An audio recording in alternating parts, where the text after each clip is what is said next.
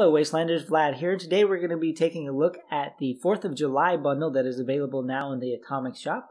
Let's jump on in.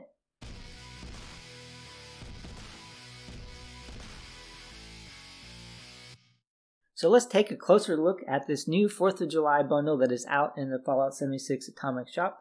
We're going to start things off with a parade outfit, which does include the cap that is in the picture. This is more of a first. Usually it just says outfit.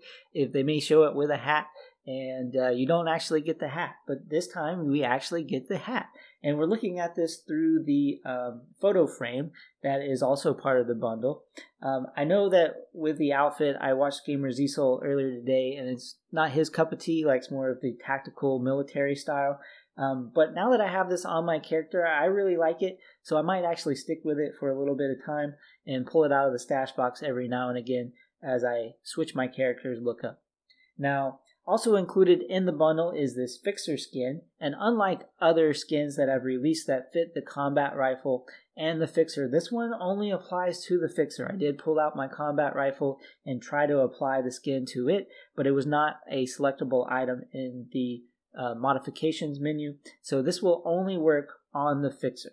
Now, the last item in the bundle is the ceiling fan, and it's a pretty cool item. I really like the ceiling fans in Fallout 76. I've liked them since they introduced one in Fallout 4 in the camp building, and I just like them because they add some movement to the camp instead of things just just sitting there. So you will find this in your build menu under the lighting section. Find your normal incandescent light bulb, and then scroll all the way to the end, and it's there on the very end for you to place. It does light up, it does move, and I think it looks really cool, so I look forward to putting this in my camp. That's the overview of the bundle for you, everybody. Hopefully that helps you out with your purchasing decisions. Don't forget to like, share, and subscribe for the latest content from Vladministrator Gaming. Until next time, I'll see you in the Wasteland.